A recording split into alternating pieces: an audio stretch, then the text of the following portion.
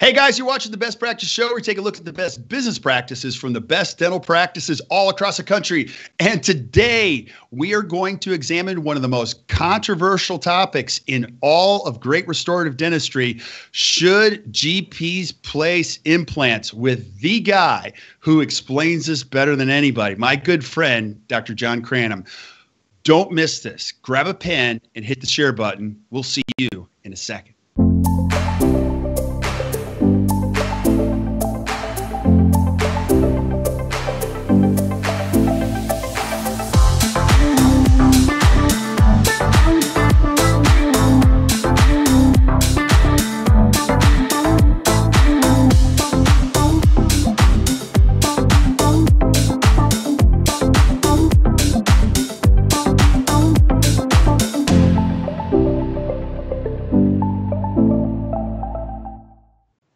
Hey guys, thanks for watching the Best Practice Show. Welcome back. We are having so much fun, and the viewers, and I'm thanking all of you for all the shares. This is crazy how much fun we're having. So, and getting a lot of great feedback about stuff you want to see. And today is no exception. So we're going to fly right into the eye of the storm. You don't want to miss this conversation.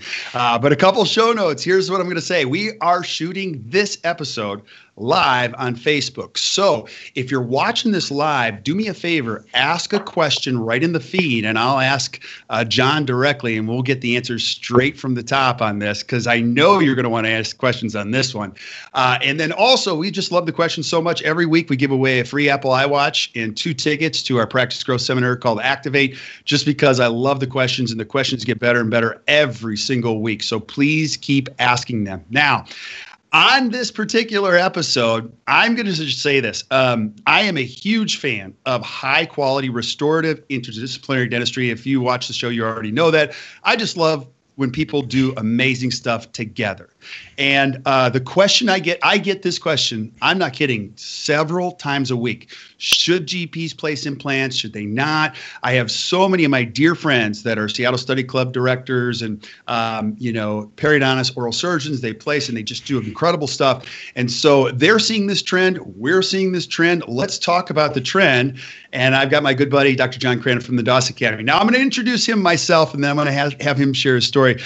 In 2005, as my Pete Dawson was always an incredible mentor of mine. And then in 2005, I flew up to Traverse City, Michigan, and I just made a decision that I was going to have a good friend who would mentor me. And, hopefully it worked out for me. I told you were going to mentor me, and you were like, I'll decide that. And so you've been a great clinical friend and mentor, and just I've learned so much. And the thing, I'm going to say this about you, the thing I love about you is you do love to walk that line. And it's not because for any other reason. It's happening all the time. You see every industry, especially this industry that we care about so much, it's changing. It changes all the time. And so I want to talk about that. But before we do, just tell us your story. For if anyone doesn't know who Dr. John Cranham is, who is Dr. Cranham? Oh, yes. So I guess I'm a dentist that's almost 30 years in now. Heard Pete Dawson 6 months out of dental school and was blessed enough to get my tuition paid by a local lab guy to send me down there. Heard him, went through his courses twice in 2 years, and then started chasing around some of the cosmetic guys back there in the early 90s. And what happened to me was about 95, 96, it occurred to me that integrating some of the traditional approaches to occlusion with the emerging cosmetic dentistry, the things that were happening in cosmetics dentistry make sense. And for those that are new, don't it's hard to imagine, but they were sort of diametrically opposed at that time. And I created a lecture called The Cosmetic Occlusal Connection, which got me going around the country. That was, again, controversial at the time, walking the line, as you say. But then in 2003, got scouted by Dr. Dawson, and he invited me to come in and became the clinical director and one of the owners in 2007, and I'm still one of the leaders and involved with a lot of the lectures and hands-on and going all over lecturing, but still in my practice 3 days a week doing the best dentistry I know how to do. So it's been an amazing journey for sure. Yeah, and if you haven't heard of the Dawson Academy, you got to go. I was just down there with you guys at the alumni event, which was just an incredible weekend. And you're not just in Florida anymore. I mean, you guys are all over the world. Yeah. Japan, India, China. It's crazy. Yeah, so it's great. Check it out. So let's talk about this. Let's go right there. Why is this such a hot topic? Why? Well, I do think that everybody. I think there is a little bit of a turf war going on. But I think that one of the things that I think about that's hard to imagine, but back in the sort of late 50s and early 60s, it was kind of controversial for general dentists to do crowns. They were sort of done by prosthodontists at the time, and dentists were there to fill teeth and clean teeth and do the nuts and bolts. And I do think as things have evolved, the training that general dentists are exposed to have expanded. Right. Having said that, though, I do think that when we look at the whole spectrum of implantology and doing implant surgery, with the technology we have today, there are certain surgeries that are very, very simple, and there are certain surgeries that are extremely complex. And so, like anything, a little bit later we'll talk about this concept of the green, yellow, red, which I think every dentist should be thinking about with any procedure they do, whether they're taking a tooth out or doing a crown or a root canal. I mean, we face it all the time. We need to know what our sweet spot is in our practice, where we're capable of, because the minute we delve into something like an extraction or a root canal or placing an implant, we have to remember we are held to the standard of the specialist. And so if we're going to go down this road, we can do it. For me, my training, I had training early in the 90s by Dr. Mish, and I went and did some of that training, and there was a guy in the Orlando area named Tom Ford who spoke with Picos, Mike Picos at the time, and I went down there and took their classes.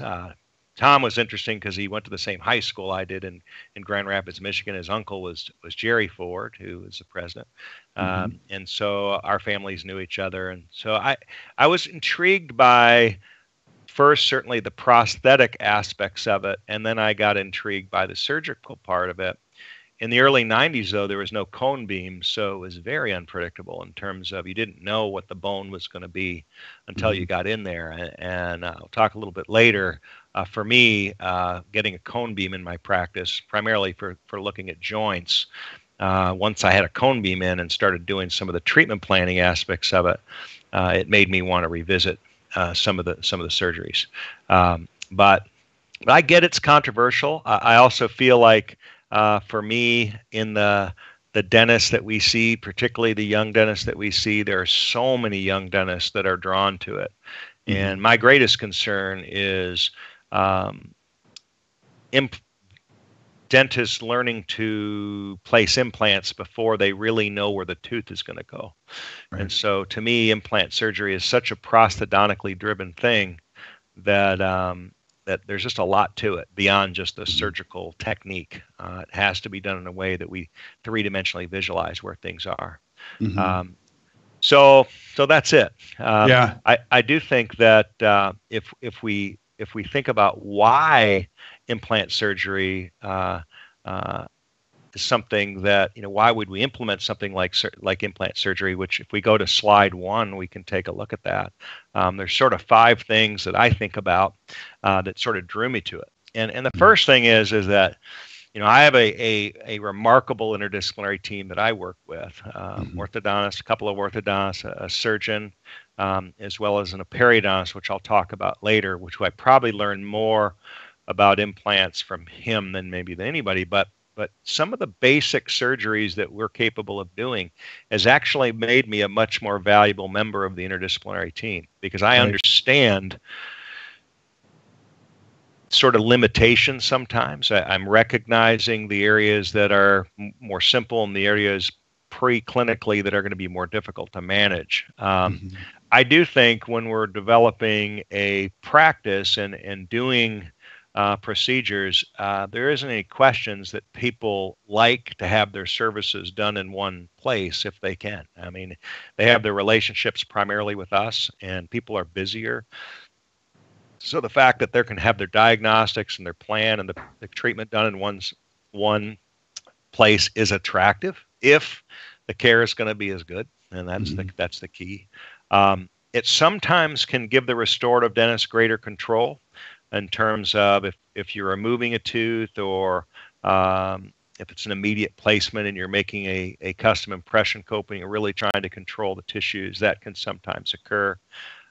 It's certainly going to add a revenue stream to the practice that maybe not there, which I think drives a lot of it.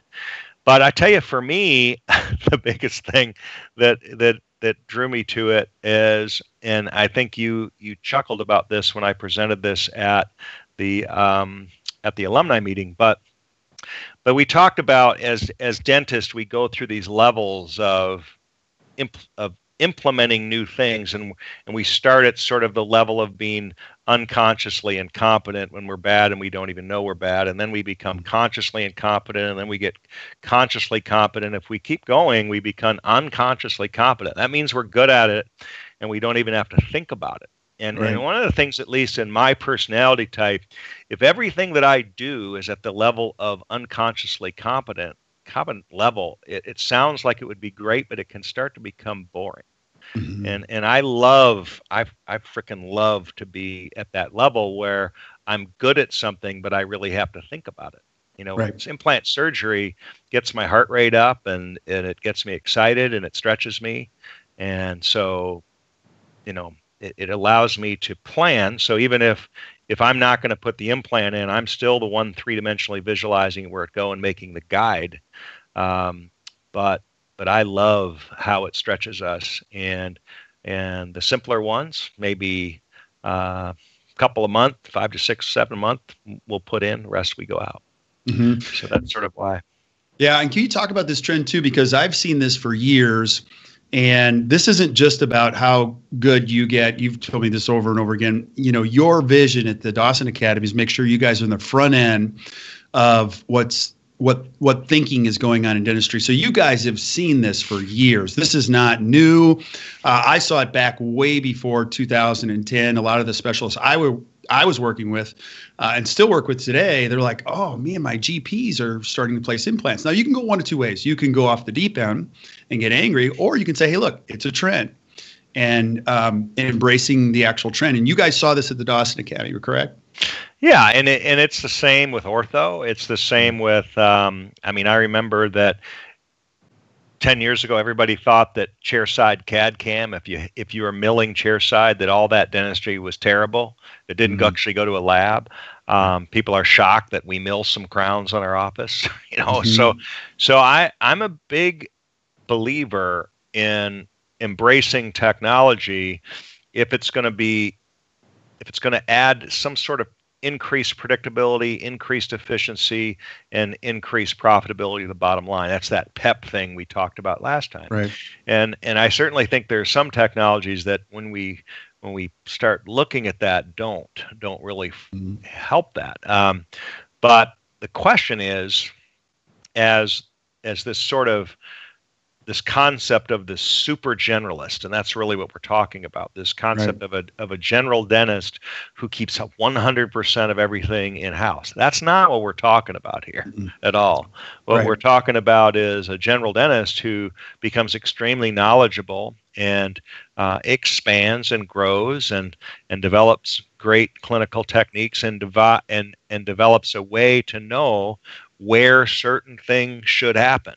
And part of that responsibility is certainly to develop the relationships with the team, understand when absolutely a team is going to be needed.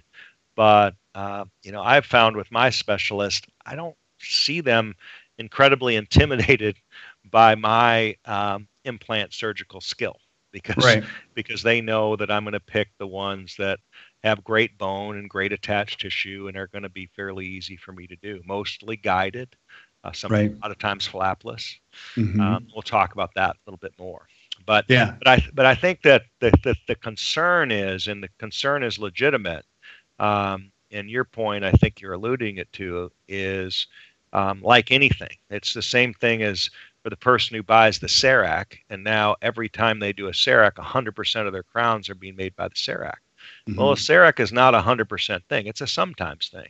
And Right. I've made some incredibly beautiful crowns with my CEREC machine on good stable occlusions and good preparation design and scanning. And I certainly think along with orthodontics, Invisalign by a GP can be very, very successful in the right cases. The key is to know when it's appropriate and when it's not. Yeah. So let's examine that question, because that was my next question. When and when to not? Let's say let's speak to the young practitioner might be watching this, who's maybe 32 getting started. How would you answer that question? Well, let's talk about what I want to do is maybe take you on a little journey here. Okay. And I think maybe the way to think about it is, how the heck did I get to this point where it's probably been about 6 years. So at about 48 years old, all of a sudden I thought, I'm going to start placing implants. That was sort of a wild thing, because in my practice, I had become so interdisciplinary driven. I wasn't even taking out a lot of teeth. I mean, I did some aesthetic crown lengthening and was comfortable laying flaps to raise the tissue levels on the simpler ones, but a lot of them went out to the periodontist. And so let's look at sort of the steps that we went through, and then maybe you can kick around questions back and forth off of that, and we can kind of go through some slides here. Love it. And use the slide technique that you're excited about. So. We haven't done this before. Yeah. So if we go to slide 2, let's look at steps to implementing implant surgery as a GP. And the first thing that we talk about is that to master the treatment planning and restorative protocols for implant services. So what we mean by that is that and again, it sounds like, master, it sounds like an easy thing, but the one thing for me that I look at it is I spent literally the first 20 years of my life as a dentist really understanding where teeth go from an aesthetic and functional perspective. So, designing cases that were going to be beautiful, but also stable occlusally. And so that means learning how to evaluate photographs and mounted models and centric relation. And so I felt like, as I started to study more about implants, that a lot of that training really helped me, because the first step in figuring out where an implant's going to go and whether you should do it is to first figure out where the tooth should be, and then have a way to figure out where the implant should be. And then the third thing is to understand some of the biologic differences between implants and teeth, because it absolutely affects our outcome. So if we can go to slide 3 for a second, one of the real simpler things to understand is that if we look at the soft tissues of teeth, and these happen to be veneers that I place, so it's all natural teeth, but I'm sort of simulating the difference between implants and teeth. That when we have all teeth present, the scallop of the underlying bone is going to be flatter than the scallop of the overlying tissue. So interproximally, if you have a papilla that touches the contact point, there's essentially a 5 millimeter space from the contact point to the interproximal bone. And then straight facially, it's going to be about 3 millimeters on average. When you start putting an implant in, we need to have the head of that implant about 3 to 4 millimeters from the free gingival margin, but the scallop of the bone is going to be less. So from our contact point to the interproximal bone, you're only going to have a dimension of about 4 millimeters. And then we have 2 implants next to each other, that scallop decreases even more. So the papilla is going to be less pointy, and it's going to be about 3 millimeters from the bone.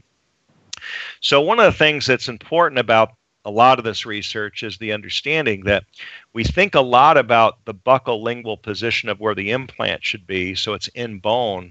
But what we forget a lot about is how deep the implant needs to be. And so we can only plan how deep the implant needs to be if we first figure out where we want our incisal edge, where we want our gum tissue, and then from there, how deep the implant needs to go. And I don't know any other way to treatment plan this other than to carefully look at it on my mounted models and on my photographs, and then relate that information to the cone beam.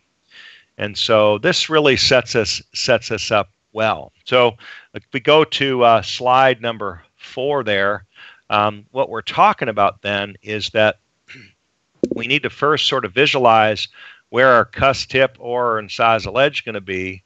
Then we need to visualize where the free gingival margin is going to be. And then we can figure out how deep we need the implant. And this basic little parameter here is what was taught to me over and over again by working with my periodontist. And so with that, I think that it's important for us to recognize that specialists, the better specialists, really get this. Al Konikoff is the periodontist I've used for years. We did a lot of cases, crown lengthening cases and grafting cases. And quite frankly, when we started doing implants together, a lot of this content was in his head. And what he did for a lot of us as GPs is we would send him the implant. He would figure all this out, put the implant in, put in a custom healing abutment, mature the tissues, and then tell us it was ready for an impression. And we didn't really realize how spoiled we are. So right. As time went on and we started to meet, we used to have those little interdisciplinary meetings every month, and I started to watch what he was doing. That's where a lot of this learning came for me, was doing cases with him and really getting clear on that. So let me look at slide 5 there for a second and show you a really early case that we did. This goes all the way back to 97. Okay. Tooth number 9 is extracted here, thick periotype, patient lost 9, had a bad post in it. We were going to do veneers all the way across before we recognized that the tooth was a failure, was going to fail restoratively. And so I sent her over to Albert. And what Albert did in this case was essentially put in the implant, put in a cover screw, and then used a flipper and contoured the bottom of the flipper to shape the tissue. Now, I didn't know what he was doing, but what he was doing was he was creating a vehicle to protect those papillae from collapsing. And again, we did have the thicker periotype to help us, but you can see that the tissues look pretty good. We go to slide 6. This is the 14-day post-op after me putting my veneers in and my crown. And what you'll notice here is just a teeny tiny black triangle between 8 and 9. Now, what we didn't know at this time was that implants are different than teeth. I put my contact point exactly 5 millimeters from bone, and it should have grown in if those were 2 teeth. And so it was shortly after this that some of Tarnow's work came out that showed us the differences between implants and teeth. Today, we would make that contact point up a little higher. Albert did everything right. I maybe was a little slow restoratively here. But look what happens at 6 months. At 6 months, we go to the next slide, slide 7. It completely fills in.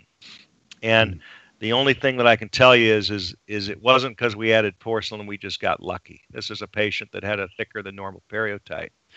But it was this case that while we were doing it, that he was reading some of the perio literature and we started changing some of the dimensions. And I started really understanding that when we take teeth out, we have to support those papilla. We have to do whatever we're going to need to do, whether it's with a provisional or a custom healing abutment or something, to support those papilla. Albert taught me that preserving dental aesthetics is much more predictable than recreating dental aesthetics. So if those papilla are beautiful, let's preserve them at all costs. The other thing we learned is from him along the way, if we go to slide 8, is that when we place these implants in, to not obliterate the socket. Way back, and I can't remember the date, but Albert and I published an article in the 90s, and it was on immediate load implants, was thought of as a wild concept then. And so we were using a Freelite implant. We took the implant out, took the tooth out, put the implant in, and obliterated the socket, and then he went through all his gymnastics. And at the end, we have this really beautiful crown in place. But when you look closely at the pictures, you see just a teeny bit of blue through the tissues. And what I learned from writing that article is that when you write things, you preserve your ignorance for your prosperity. Because, of course, what we know now is you don't obliterate the socket. And so we started putting in narrower implants, more to the palatal, and actually leaving a gap like we're showing here to allow that bone to fill in. And, but watching him make provisionals, and this is a great case because this is a case where he literally puts on an abutment on the crown. And if you go to the next slide, basically uses the patient's tooth, reams out the inside of the tooth and picks up the abutment right on the implant. Okay. That makes sense. Absolutely. Absolutely. So, and then as you look further down, like you're a big protocol guy. I want to get into how you think in this whole process now, as you've taken all this learning, you put this all together. Tell us about that, the steps and the protocol, and just how you think about this now. So, and again, I the way I look at it, the reason I think that our students, the people that go through Dawson, are so ready to do implants is I feel like we teach them to do the hardest part, which is to go through all the normal dental examination stuff that they've trained to do to dental school, but then also add layers to it of taking a series of photographs, being able to put it into our Dawson Diagnostic Wizard to first visualize aesthetically where the teeth and the tissues should be, take that data, and then to be able to put it on mounted casts so that we can develop a good occlusal design. And if we do those two things, the only thing that remains is then to take a cone beam. And if we can relate the tooth position to a good implant position three-dimensionally, well, now we have the protocols to do guided surgery, and that's really what I'm going to. If we go to slide 10 here, the second thing that in the steps to implementing implant surgery as a GP is to master a protocol to control implant placement. And that means designing your own surgical guides based on an optimum tooth position. So again, if we go to slide 11, this is just a nice example, very simple, simplistic example on a cone beam of what we can see. Patients missing an incisor, we can basically fabricate a tooth from our models that verifies where we would like it to be from incisal edge to free gingival margin. We can scan the patient with a radiopaque version of that tooth in place, and then we can put the implant in. Now this is, I have the Sirona product in my office, so we have the Galileos, and we have the capacity to do intraoral scans. I'll show you what that looks like in a second. But the bottom line is, however you do it, you just have to master a protocol. One of the more interesting companies right now, actually a guy that would be interesting for you to have on is Brett, who's the owner of a company called Implant Concierge, which is a pretty amazing company from the standpoint it has a way for you to send models to them or intraoral scans to them and a cone beam, and then they can do all of this stuff. They can merge the data, and then you can get online and position the tooth and position the implant, and they can make the guides for you at a very reasonable price. So it basically holds your hand through the process of figuring out all this stuff, whether it's a single tooth all the way up to more of an all-on-4, all-on-5 type situation. I don't care what method you go to. The key is first figuring out where the tooth's going to be from incisal edge to free gingival margin, and then figuring out where the implant's going to go, buccolingually and depth. And if you notice on this picture how we can clearly see where the facial margin of our restoration is going to be, that allows us then to measure from that facial margin to the bone. And that way I can determine whether we have to add bone, whether we have to take away bone, or if the bone's in a great spot, whether we can just do it guided, or we don't even have to flap it, flapless surgery, which you can do flapless surgery on a patient. I mean, honestly, the patient doesn't even know anything's been done. I mean, they don't even take a Motrin afterwards. But that's sort of the deal. I mean, if we can kind of visualize that, that's what we're talking about. And so I think that just like everything, whether we're talking about orthodontics, veneer cases, implant cases, Where I see dentists skimping Mm-hmm. is on the planning. They're too quick to get in there and putting the implant in or prepping the case for the veneers. There's not enough aesthetic and occlusal design up front to get crystal clear on where we're going. And with implants, I think it's even doubly important, because once that sucker's integrated, you're living with it. And we've all been practicing for long enough to know that we've had to live with a poorly placed implant, and it's hard to recover from it. Right. Right. And sometimes, I mean, you see this too, the motivation for doing this is just wrong. It's purely financial. I mean, what you're talking about is just the learning. It's always in the best interest of the patient, and staying within your scope of what you do really well. Now, what are some of the pitfalls? Like, if I'm watching this, I think it's a great idea, but what are the things you would some warning signs that you would say on both sides, either specialist or GP?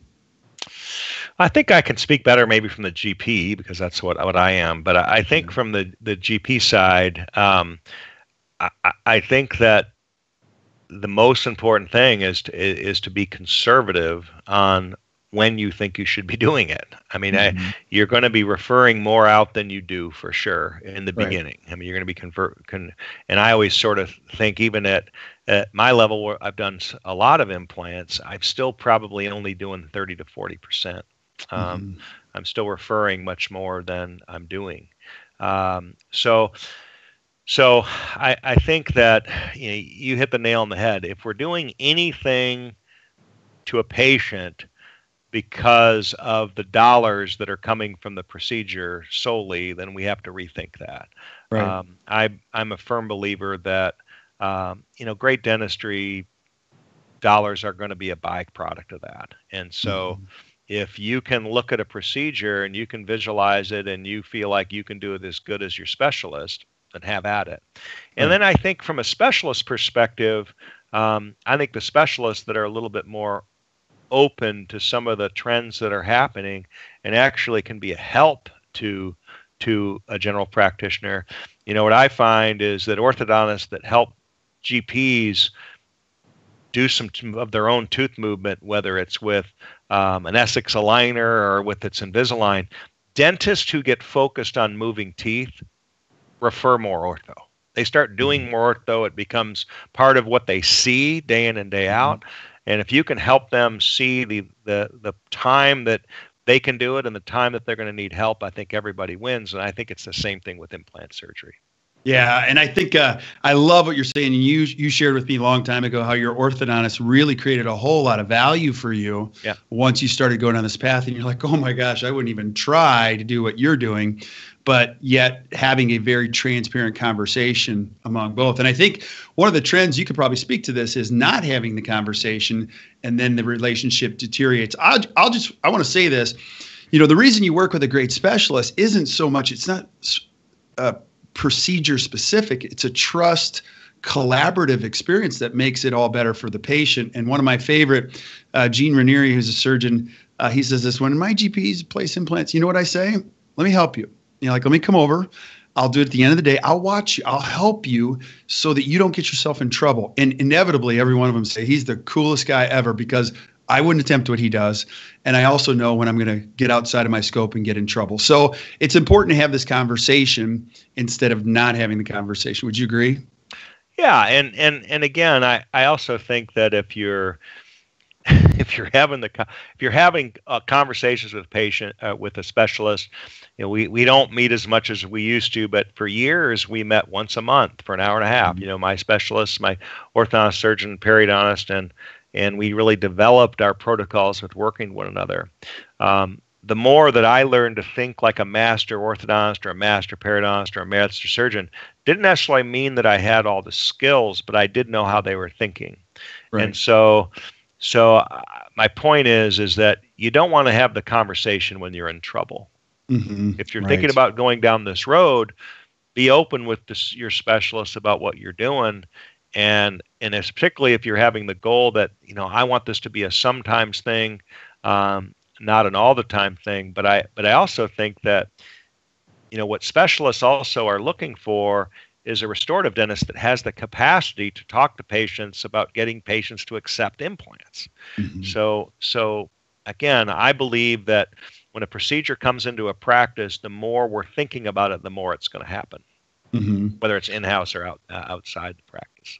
Right. And add some color to the whole ethical conversation, because we talked about this before, the ethics of this, because, sometimes people don't listen and they'll just react. And so I think ethically, we've got a responsibility. Number one, just do the right thing. Number two, pay attention to the trends. Can you just add some color to that? Well, I just think ethically, there just isn't any bones about the fact that if you do a procedure on a patient, whether it's ortho, implants, taking out third molars, IV sedation, whatever it is, if you're going beyond the scope of usual and customary general dentistry, we need to know that if something goes wrong, we are going to be sitting there being judged by not general dentists, but by specialists. I mean, they will be the ones that are at the hearing and all that. So we have to be as good, or maybe not better, than the standard of care at the specialist. So everything's got to go well. That's the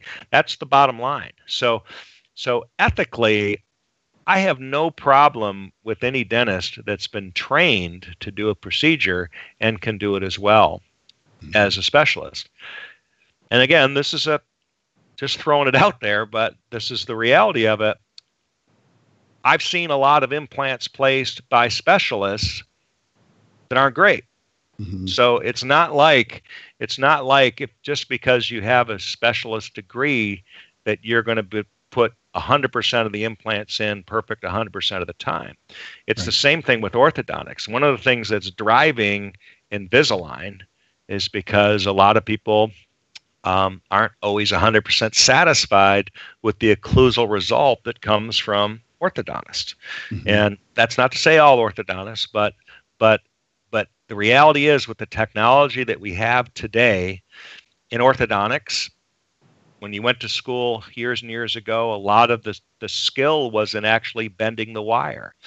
Well, pushing teeth around isn't as difficult as it used to be. The difficulty is in treatment planning. So the best orthodontists are good treatment planners and pick the right cases. Today, implant surgery, used to be that what was really difficult about implant surgery, it wasn't very predictable because we didn't have cone beam, and you had to flap and the design and all the things that wouldn't be able to graft on the fly. Well, with some of the technology we have today, there are cases that are slam dunks with guided surgery. So the trends are being driven by the fact that we do have technological advances that make some of these things easier. And so just as long as the general dentist is understanding what they're getting into and they're going to be doing it at the level of the specialist, I personally think that these type of trends, again, this might be a little controversial, but I think these type of trends only push the envelope of quality even higher. Right. That's what I'm hoping for. Yeah. Right. And you're heavily involved with all the technology and the thinking process around the future. What can we expect to see in the next couple of years? I mean, everyone can only guess, but I'd love to know what you think we will see in the next 2 to 3 to 5 years. Well, there's always the crazy outliers, but I don't think that there's any trend that more and more we're going to be going to modelless type surgery. In other words, no impressions, everything's going to be scanned, everything's going to be merged into a cone beam, and we're going to be doing more and more things completely guided. That's already happening at the highest level, but there isn't any question that seems to be the easiest way for us to relate the tooth position to the proposed implant and actually get the implant there. As I said, I've talked about it already, and I want to be clear, I'm no financial, compensation of implant concierge, but I'm so impressed with where that company's going because it's taking a lot of the things that we're talking about and making it so easy for either a dentist to work by themselves or for an interdisciplinary team to make a plan, get on a go-to meeting with their planner, and everybody make the decisions like that, and then have guides and custom healing abutments or provisionals all fabricated without even an impression being taken other than a digital scan. It's pretty cool. So I think that's going to be where it is. I just think that as we go down the road, more and more we're going to have to fly by the seat of our pants a whole lot less. And that's really where, if you think about great implantologists 20, 25 years ago, I mean, they were cowboys. I mean, they were doing stuff that was just, there was just wasn't near the technology, and you had to just have, you had a lot of testicular fortitude to be doing some of the things they were doing. Right. Today, I think we have a much better handle on first planning, tooth, gum position, then putting the implant in, and then making a realistic decision about what we should be doing and what we shouldn't. And the second here, we'll talk about that green, yellow, red concept, the concepts that we do and the concepts we stay away from. Yeah. Any other considerations that you would say are pretty important before we go into the green, yellow, red? I think it's just going to fall right into this. I mean, I think for the general practitioner, what everybody wants to know is, what are the optimum clinical conditions that I look for? Right. And if we go to slide 12, we can start talking about that. Okay. So number 3 in steps to implementing the implant surgeon as a GP, we want to look for those optimum clinical decision or conditions. And what I look for is good attached tissue and adequate bone that's in the right place. So as a GP, my comfort level, I don't like to have to take away a lot of bone or add a lot of bone. So I'm going to think from incisal edge, free gingival margin, and then allowing for that 3 to 4 millimeters of depth. And so if we look at what kind of cases that to begin with, again, the green, yellow patient, green, yellow, red, if we go to slide 13, the green patient is the one with adequate bone, adequate attached tissue, thick periotypes. Premolars are awesome. Premolars are great ones to begin with. Anterior mandible is great. And then my preference is to do open or closed guided surgery. And I'll show you what these surgical guides look like. But honestly, if we're doing guided surgery and with one of the kits, if we've done all the work in advance, what Pete said it best. He said it looks like an orangutan could have put that implant in, and it's kind of how it is. The guide's solid in there. That's if you know Pete, that's so right. And then the yellow patient is the maxillary anterior with optimum bone and periotype. So the maxillary anterior can be risky for sure, but again, if you think about some of the training that I had with my periodontist about really understanding papillas and holding those papillas intact, the surgery when the bone is optimum isn't that difficult up there. It's when the bone is missing or the tissue's trash that it becomes difficult. So again, optimum bone, optimum periotype. And then the red patients for me are insufficient bone, insufficient attached tissue, thin periotypes. And a thin periotype for me is if we put a probe in the sulcus and I can see the probe through the sulcus, I don't touch that one. Patients needing IV sedation, so really anxious patients, I don't mess with. And of course, these full arch implant cases, or just big implant cases where there's going to be a lot of tabling of bone or grafting, those are the type of cases that I'm working with my team on. So again, if we look at sort of the green is a no-brainer, the yellows we're looking at a little more carefully, but again, it probably accounts for about 30 to 40% of the implants that I put out. So let's look at some examples. We go to slide 14. Slide 14 is a great one. I've got the little circle there on the cusp tip of the lower premolar just to remind you to watch out for that, because that plunger cusp can mess up the occlusion. But when we look at this patient, she's got gobs of attached tissue. She's got a nice broad ridge. When we plan the case from incisal edge to free gingival margin and bone, this is a patient that I can pretty much do guided. And this was an older case where I didn't have guided surgical capabilities for that at that time, but we still had cone beam, and we could, if you go to slide 15, plan where our implant's going to go, and I could see that if I just followed the root contours or the crowns of the teeth adjacent, that I'm going to be safe. And so with that, going to slide 16, putting the implant in that position place properly, putting in our sulcus former, it's a fairly good one. We want to make sure that we're staying about 3 millimeters away from adjacent teeth. I'm sorry, 2 millimeters away from adjacent teeth and about 3 millimeters away from another implant. That's another sort of the trend that we're looking for. Okay. But premolars are great. Let's look at slide 17 as another example, which is a more difficult situation where we've got a patient who's losing tooth number 8, has some bone loss.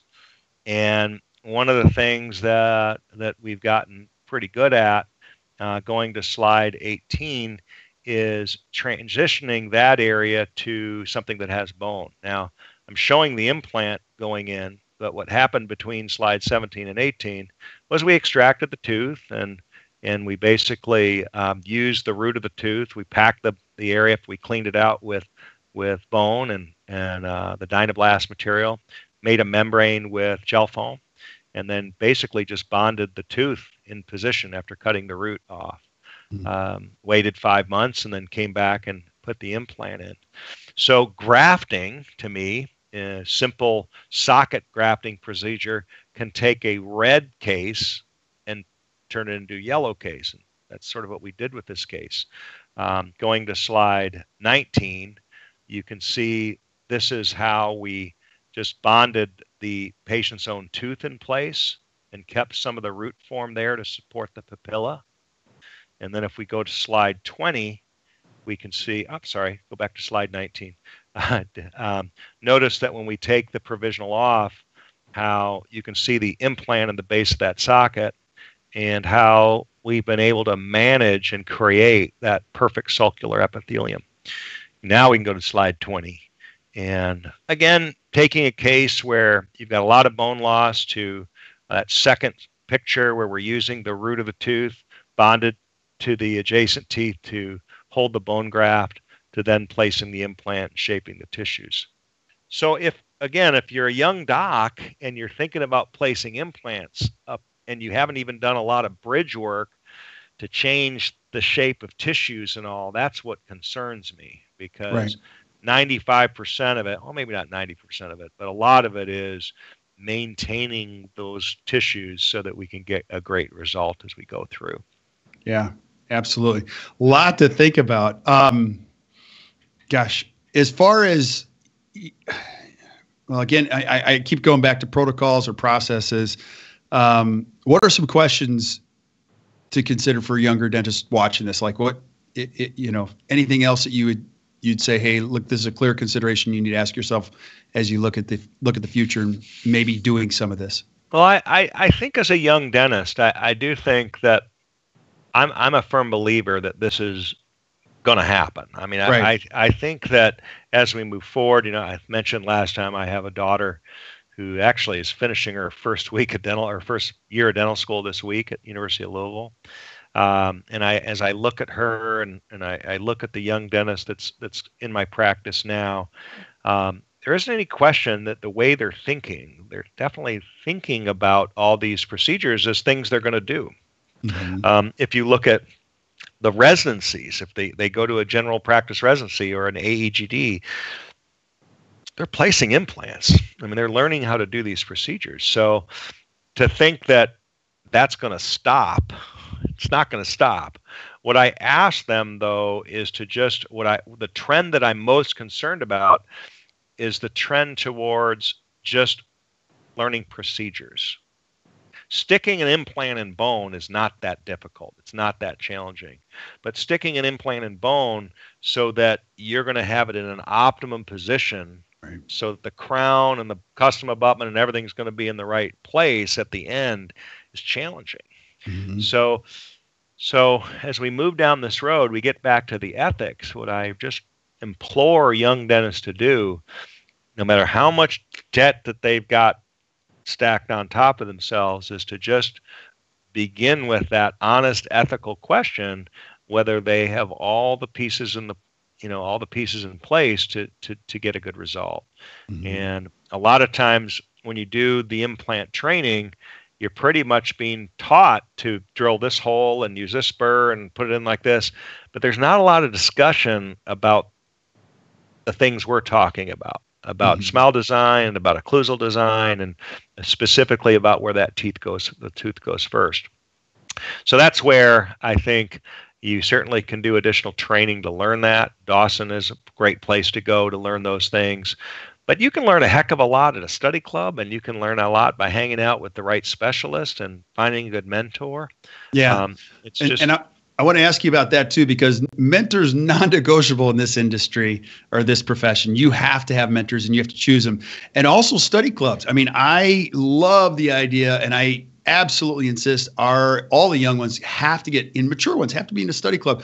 What happens in a study club? One or two. Or two. Yeah. Now you guys, Dawson has its study clubs. What happens inside of a study? If no one's ever been a part of a study club, how does it work?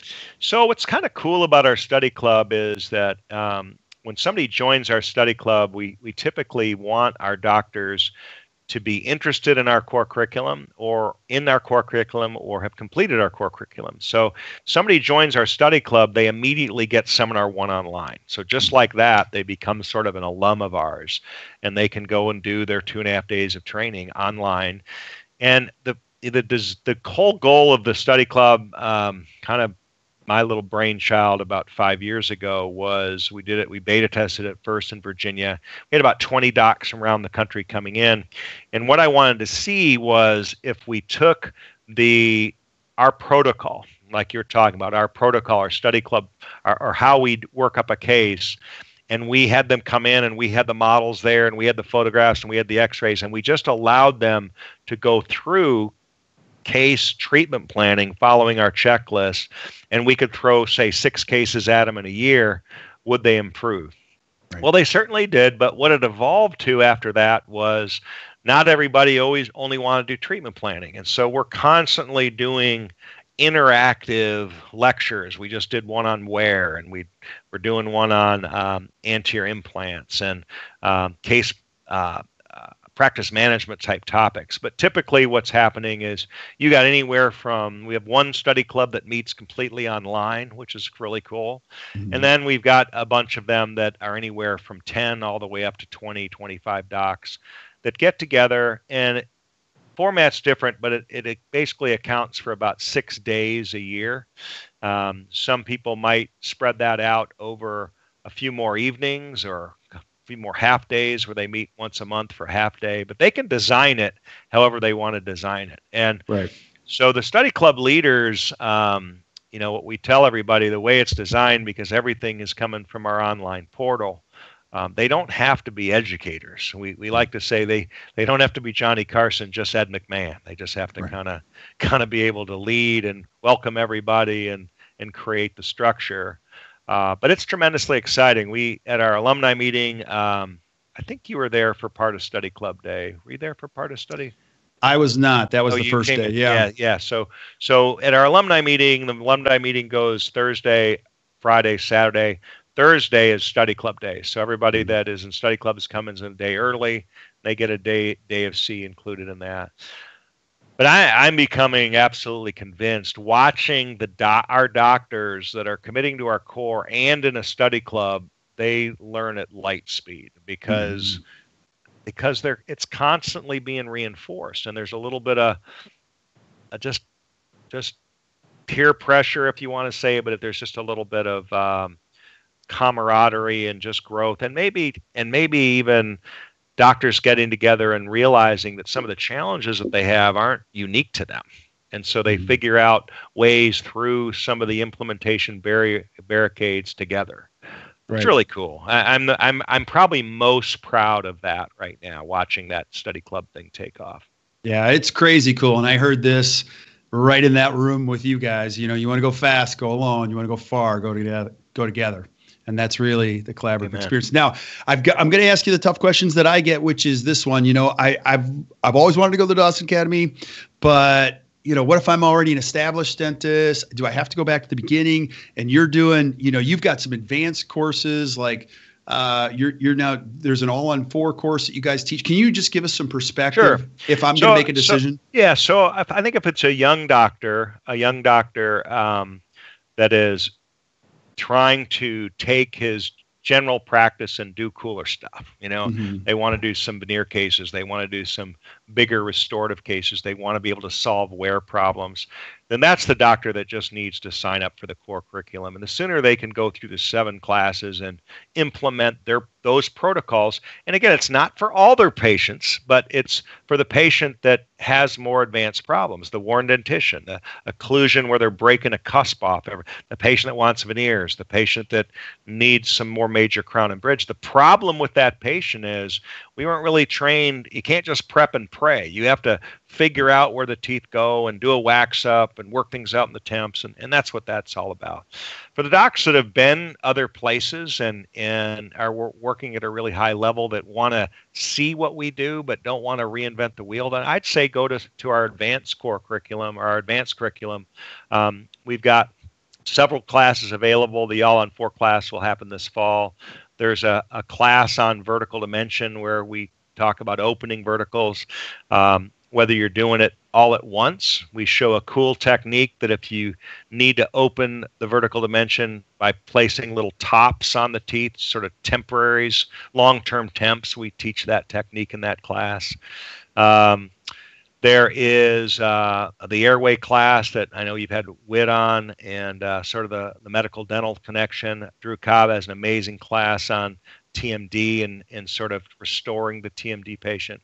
So I think those types of classes, if you go online, you can look at that, but that will allow you to kind of dive into something that's more complex, but also see how it's founded in what we do.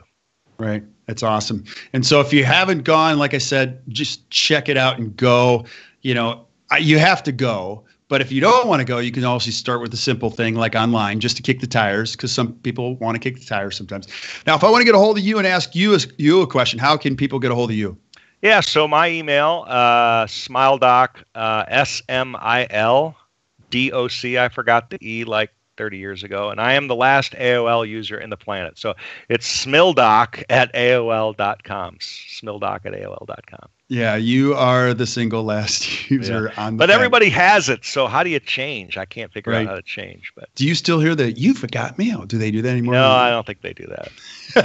Oh, it's awesome. Buddy, I am so crazy grateful, and this is just one of many, many, many topics you and I are going to explore. And like I said, I just love your authenticity, your willingness to go where people sometimes don't want to go, and just give us very thoughtful considerations on all sides. And so people can come to their own conclusions. So it's awesome. Awesome. I really appreciate this, brother. So right. Hey, wait, hold on. Don't leave yet. I want to talk to you for just a little bit, but we'll say goodbye to everybody else. But hey, for those of you watching, I really, really appreciate it. And again, we're just so grateful you're watching. Please add a question to the feed. Even if you're watching this after the live broadcast, I want to make sure Dr. Cranham gets back to you, and he'll give you a great answer for some of the questions you might have. And then also keep giving us suggestions for great shows. We've got so many of them. I'm going to try to do the best we can to get them all done. And until we see you next time, keep watching the Best Practice Show. You guys have a great evening. Thank you.